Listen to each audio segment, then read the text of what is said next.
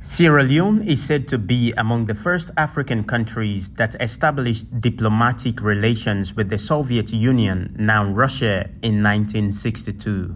Russia continues to assist the country in the areas of higher education and trainings through grants every year.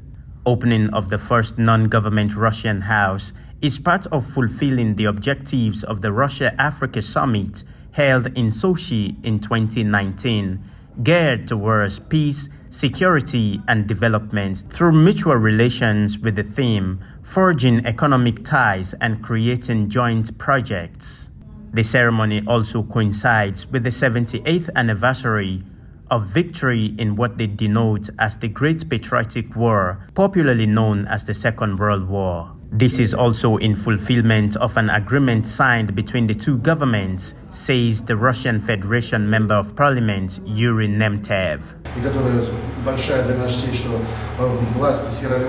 We're honored by the fact that Sierra Leonean government recognized Russian Federation as a continuation country from Soviet Union. And in fact, there used to be a Soviet embassy in Sierra Leone back in the day. And we believe that this Russian house is just the first step towards reopening of a Russian embassy in Sierra Leone, because we are two brotherly peoples, and it's a must for Russian Federation to have an embassy here at some future point. The non-government Russian House will be used to facilitate connections between the two countries in the absence of an embassy in Sierra Leone. A friend to the Russians, Ambassador Dr. Umar Bundawuri, who doubles as special advisor to the president and ambassador at large, highly commends the development and hopes that it comes with investment opportunities. I remember when we were young, there was a very good relation. Many people from this country received scholarships to go and study in Russia, and they are still around.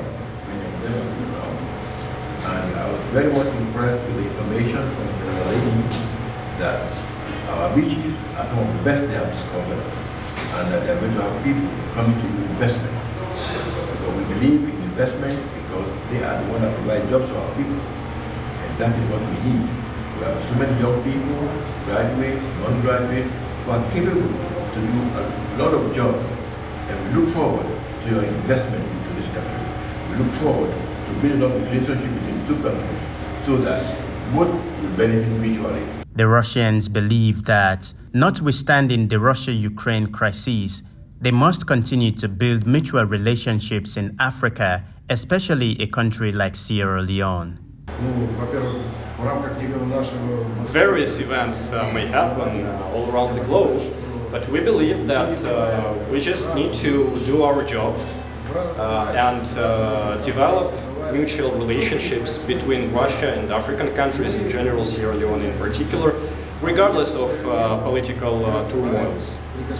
And we do everything in our power.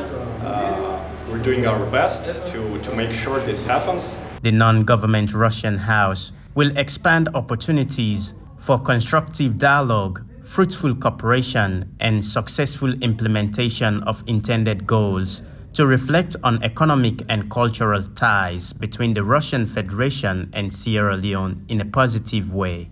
Salivujorna Kamara, AYV News.